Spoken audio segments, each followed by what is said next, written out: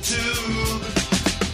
And here's what happened when they decided to cut loose. The Creedus and Bishop Show are huge supporters of gay marriage, especially hot, big boob lesbos.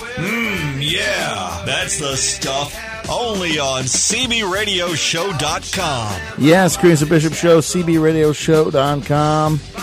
Hanging out with you, doing the show, doing our thing. It's been a jam-packed show and 2 segments left. And we didn't know if Miss Kimberly Kane would contact us or not. Yeah. But like a true professional, she come through and on the phone line, Kimberly Kane. Hello, Kimberly. Hi guys. Good. How are you? I'm good. There was a whole big thing. These guys were giving me a hard time because I had figured out from some of your pictures you were posting on Facebook that you're not in the country. Is that true? You're funny. I am. I actually have a big, Randy Travis obsession over the last couple of years. Okay.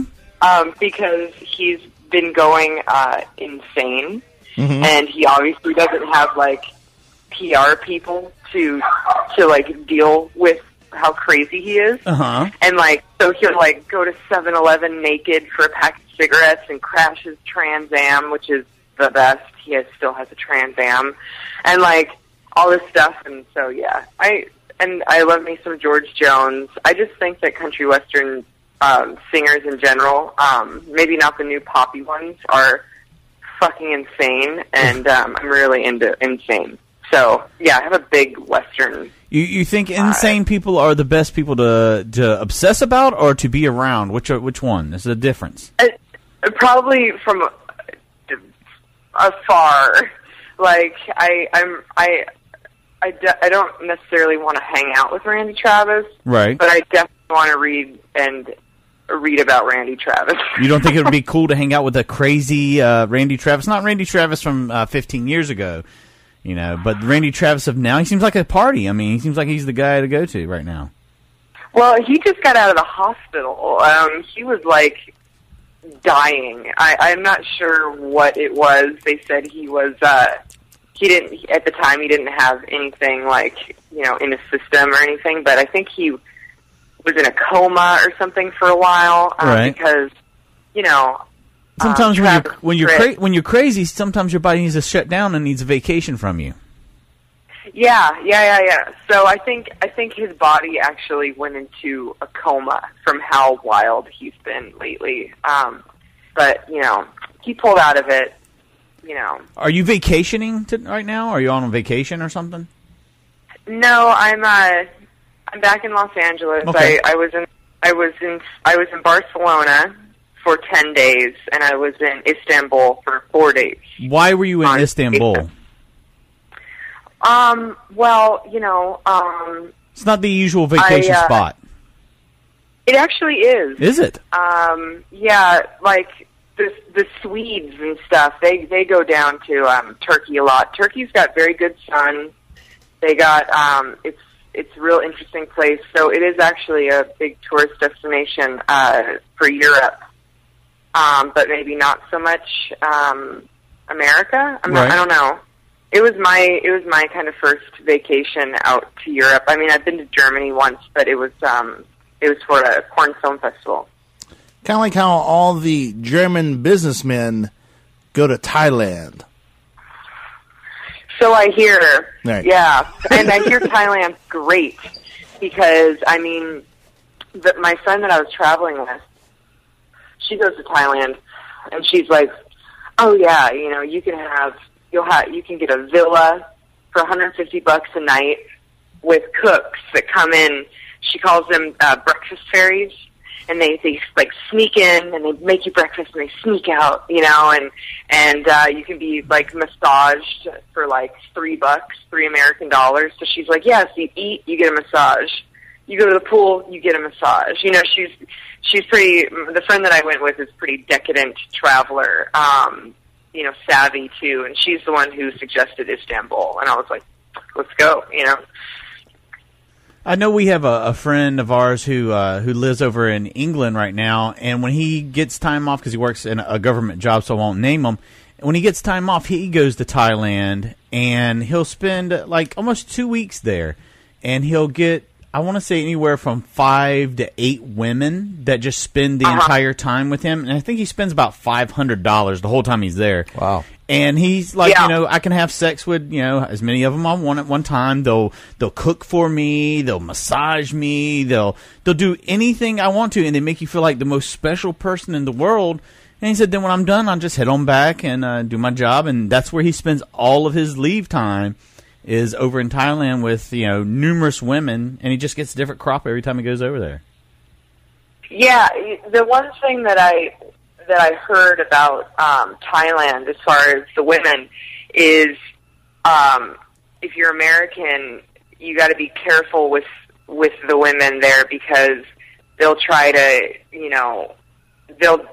they'll be very hospitable, but they're trying to like wife you or trap you or get you to bring them back or like whatever, Right. So I think it's like half like they're really excited to have some, they love the tourism and they love getting our money, but like as a man, you have to be kind of careful with like them too. So basically, Kimberly Kane's travel advice for you going to Thailand: watch out for those pussy traps, because if you go over there and get hung in one, you might drag it back home with you. So pussy traps. Yeah, you might.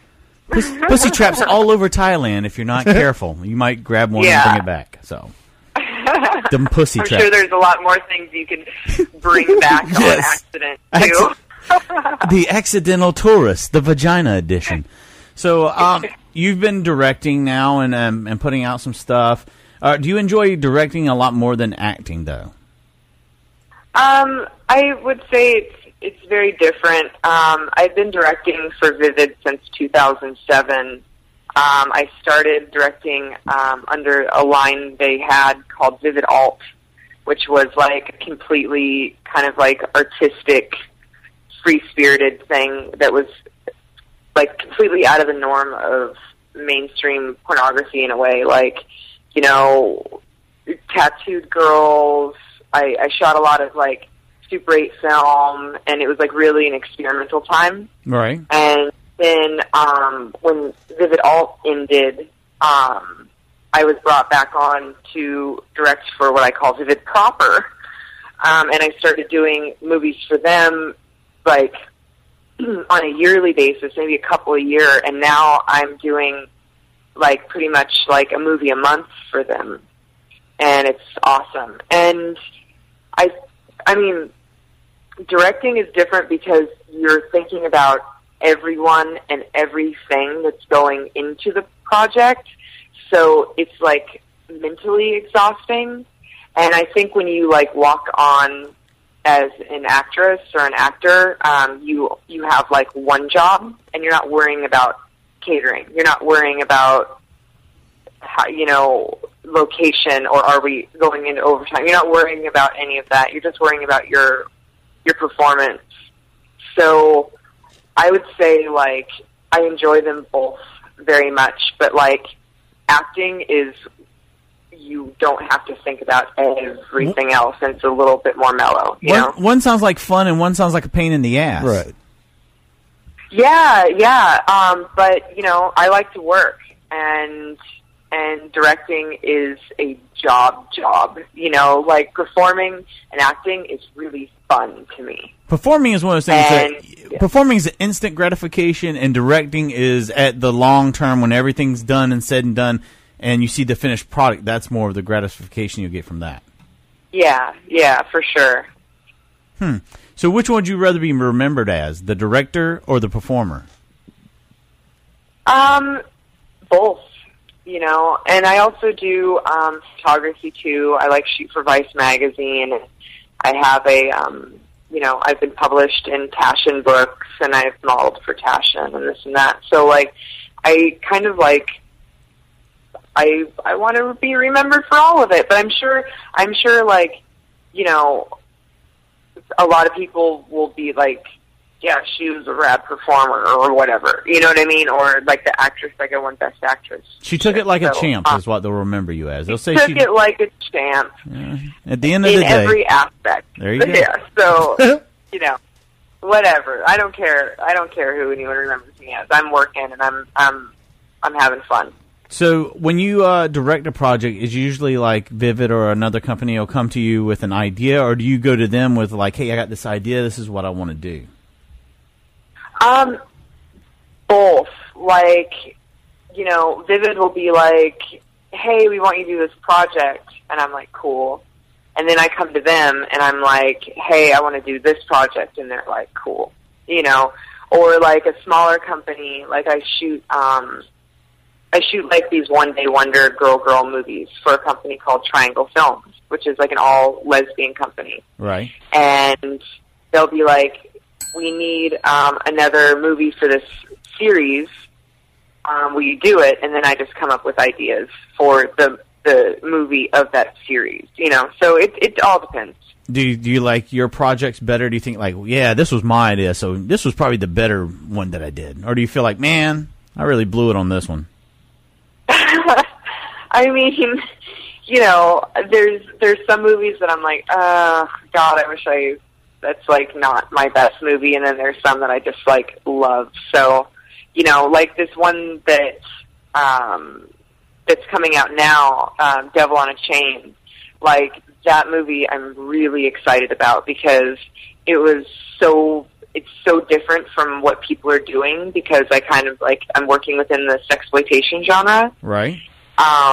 And so like no one's really doing that. Like people will do like, oh, I did a Grindhouse movie, and they'll try to do some like Quentin Tarantino parody. Right. And I didn't want to do that. I wanted to do an original script. I wanted to use like the strong actors and actresses that we have now to make like an original sexploitation movie. What is a sex location movie?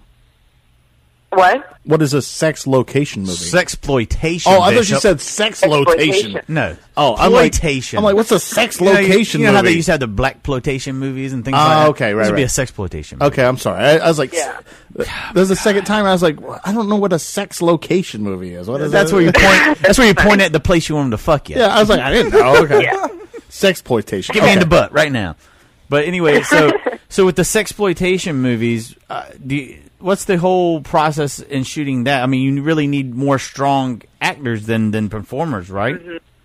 Yeah, but I kind of like, it's my job to know who the best actresses and actors are who can actually act and actually perform sex. Right.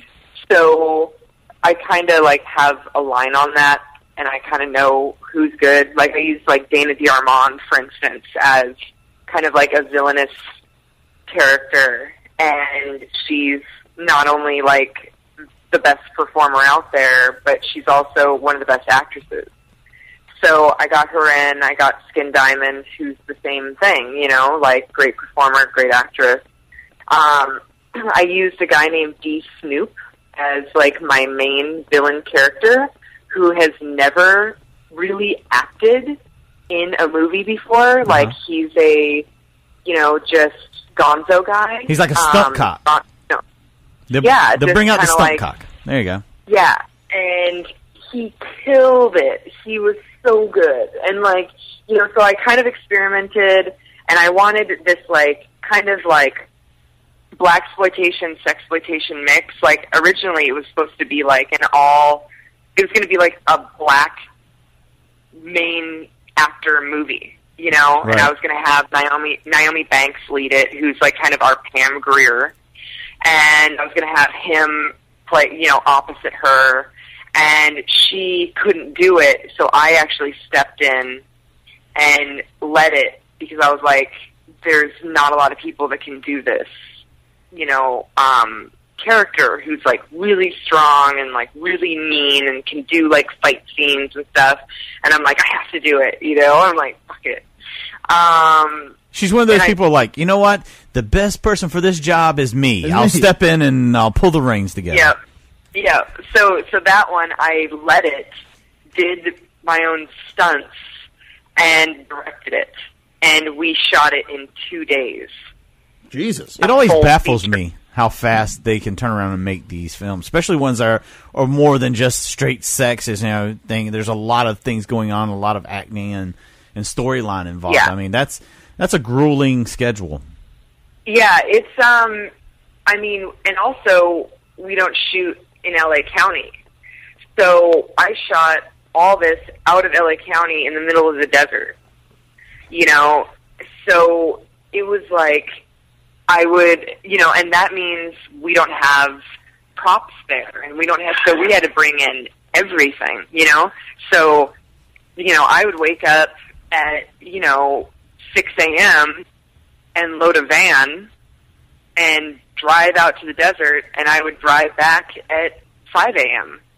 You know what I mean? Yeah. Like, so it was like really, You're in for it the was long really haul. intense. Yeah, I mean, Yeah, you got to love yeah. your craft at that point because it's going to pull you every which way. Yeah, well, I think that if the captain of the ship shows any, stray from the project or giving a shit, Right. and no one else looks at it. So I'm when I'm the most tired and the most, irritable, I buck it up, just suck it up, and I'm like, let's do this, yeah, and I just fake it, it's gonna be great. I'm gonna fool Yeah, I'm gonna so excited. fool these bitches into thinking I'm excited and full of energy, but instead I'm really dragging ass and crying around the corner when they're not looking. But I ain't gonna let them see that shit. Yep. So that's my life. It's awesome. It's a horrible life. I feel terrible for you. Now, something I've always wondered, because we interview a lot of male directors, and they kind of insinuate, how they bring in actresses for casting and things, and they said all the actresses always act like they're the funniest person, that they think the director's just, a handsome guy and this, that, the other, and flirt with them like they're going to have sex with them, and maybe some, adult film directors do have sex with, women that they're casting. Is there a casting couch for the women directors who are out there trying to cast people in films? I mean, I perform with all the guys anyway, but most of the guys that I hire, I've worked with for years. Right. So they've already given it up. But no, I'll perv. I'll totally perv on some kid. You know what I mean? Right. I am not above being a dirty porn director. The other day, I was doing a movie with this kid, Xander Corvus, and I'm we're between shots, we're setting up lights and stuff, and I'm like, hey, Xander, have you ever worn ladies' stockings, pantyhose? And he was like, no, fuck no, because he's like, no. And I'm like, I love men transvestites, and I love men in fishnets and stuff. And I was like, would you put these on for me just for fun? I mean, just for having fun. It's fun. Just for messing and he's around. Like, yeah. Yeah, and he's like, all right. And I didn't care that he didn't like it. I was really into it. And so I opened this package of stockings, and I was, let me help you. And I pull them up, and I'm like, can I take a photo? And he was like, man, all right, can I hold a Jim Beam bottle? And I'm like, sure, and I let him kind of art direct it a little. And I'm like, get my photo, and he's like, don't send that to anyone. And I immediately send it to my best friend. And I'm like, I will dabble in perving on the male talent, but for the most part, whatever, I've already had them, but I haven't had him, so I was like, ooh, You want to see how far you could push it with them. What would yeah, you and be willing? I totally did. He totally, was like, he got perved on by a director. And see, she didn't want to tell us about the part where she's like, yeah, you can use that Jim Beam bottle up your ass. Now bend over and stick it up your ass with these pantyhose on, you little perv. You didn't tell us about that part, though, so that's fine. No. Sure. I didn't go that far. And she sent pictures of it to everybody. She just said her friend, nope, it went to everybody. It was up on Twitter. I seen it, so she was sharing it to everybody. Mikey's fantasy. My fantasies. I'm going to talk about things up asses. That's my thing. It was good times. It was. So you got the release from Vivid. When's it coming out? It is on Vivid.com right now. Like, people can download it, they can stream it. Because what Vivid does is they have a release. They'll release a movie first on the website, and then give everyone the opportunity to stream it, right? And then they'll release the DVD. And so the DVD comes out, like, next week. But right now, Devil on a Chain is available on Vivid.com. So if you can't wait and you need it right now after hearing about her getting people to dress up in pantyhose, go on Vivid.com, get it now, and then buy a copy of the DVD when it comes out so you can have a little keepsake. Yeah. So get both. Yeah, and I also, I do this thing called Abby Bids, where I like, sell signed movies and 8x10s and panties and, like, all this stuff. And so, like, when I get all my copies of Devil on a Chain, then I will have them signed on Abby Bids, and then people can buy them direct signed from me. And you say you sell panties on there? Yeah, I sell panties, pantyhose, outfits. Are these worn used panties? Dirty panties? Yeah. No dirty panties? Yeah. They are dirty panties. So yeah. When you sell panties, what's the going price for a pair of dirty panties from Kimberly Kane? I mean, it ranges because it's an auction site. Right. Like, what's the most you've got? eBay. For just a pair of panties, probably like $150. Wow. For one pair of panties, yeah. Oh my God, we're in the wrong business. I mean, it's a great little side business, you know, because I also run a few other girls' sites on Abby Bids. Right. Mm-hmm. So, you know, I mean, it's kind of like, it's a total side business. I have an assistant who, like, boxes up everything and ships everything, and, like, you know, it's like it's a neat little thing, and people are really excited to be able to own, like, your clothes. Are these a pair of panties that you just put on for a minute, rub it on your vagina, then take them off? Or do you, like, wear them all day, then take them off and send them? Oh, I wear them all day and get them nice and stinky, and then I bag them up and ship them. Go to the gym. She goes to the gym. She digs the ditch. I go to the gym. I do some yoga in them. Get them real wedged in there. Don't wipe all the way. She eats burritos and farts on them all day. Yeah. I fart on them all day long. She's farting all day. So, yes, please make sure we get a pair of signed dirty panties that you wore. Possibly out in the desert would be the best place, I guess. Those would be the best panties. Yeah, right. Yeah. Make sure we get a pair of those. Desert panties. Desert panties. Those I would like a pair of those. So, what's sand in them? Yes. Other than the great way to purchase your dirty underwear, that's a good way for all of our listeners to keep up with Kimberly Kane? Definitely on Twitter. I'm on Twitter at Kimberly Kane. I tweet every day. You know, like, I'm one of those people. But actually, you know, like, I don't have a Kimberly Kane Facebook, right? Because I did have one for a while, mm-hmm. and then my dad, like, signed up for Facebook, which is, like, very strange. But, like, he was like, I got a new cell phone. It's a smartphone. I want to be on Facebook, you know? And I'm like, okay, I'll sign you up. And I'm on his smartphone signing him up. And then I friend myself. And then automatically Kimberly Kane tries to friend him because I ran the Kimberly Kane account. So if you're connected to me, then you would get it would suggest to become a fan of Kimberly Kane. I was like, Dad, you probably wouldn't like Facebook anyway. Facebook sucks. Really, you know. And then I stopped my Facebook because I was like, is this what it's doing to everyone? And so I stopped the Kimberly Kane Facebook, and I need to reopen it with a new email address, not connected to my personal Facebook, so it doesn't get crossed. Little did we know, Kimberly Kane's dad thinks she's an attorney in Idaho, so he has no idea she's in the adult industry. So that he does. He totally does. But I don't want. it would be really nice if Kimberly Kane's Facebook wasn't trying to befriend my father, you know? Well, I hear the law's coming to get you, and we should probably let you go so you can take off on that panty selling business you got going there. But do you have no, I live in downtown Los Angeles. This is the beautiful sounds of my neighborhood. Very good. Well, I was hoping you weren't in a war-torn zone, so I'm glad to hear that. Do you have a website or anything like that? Yeah, I do. I have a clips for sale too. My website's kanearmy.com, but it's currently being redesigned and relaunched with a iPhone app. Nice. Which is really, I think, in the wave of the future as far as like solo girl sites.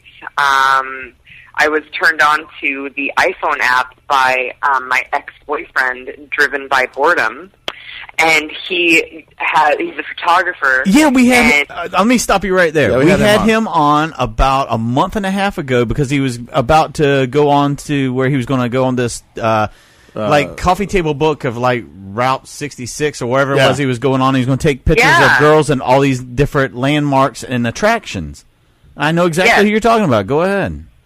Yeah, he went on. I mean, that's an amazing project. First of all, like he's tenacious when it comes to his craft. Like, you know, he's everywhere all the time. I mean, he just got back from shooting The Gathering of the Juggalos.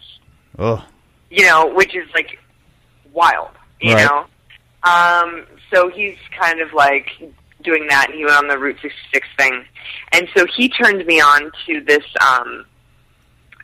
This company who did an iPhone app with him of all of his photography.